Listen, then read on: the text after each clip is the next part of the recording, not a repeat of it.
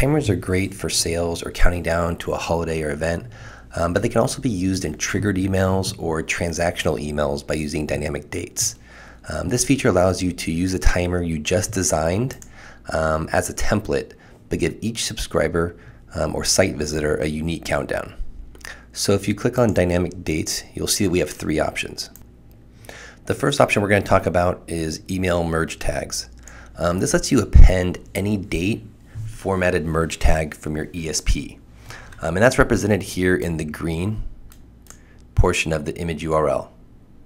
So this will work with all ESPs.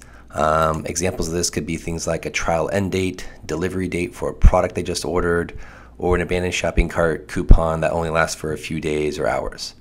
If you click the blue show date formatting options, you'll see some other things that we offer, like using not just a day but a specific time, or adding hours to a particular date, and also using different date formats.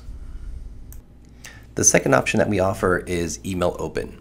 So this will start a timer once someone actually opens the email. The way we do this is we have a unique ID, which once again is represented here in the green. In this case, we're using email, but your ESP might offer a unique ID that you can use there as well.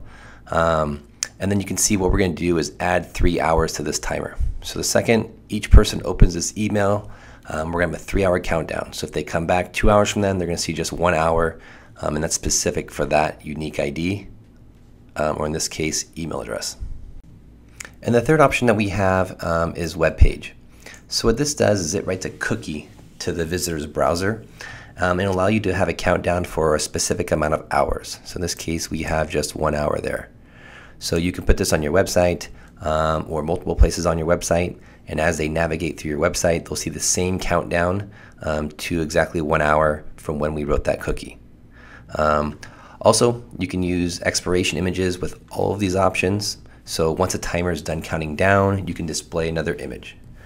Contact us with any questions you have at support@niftyimages.com, and we look forward to hearing from you.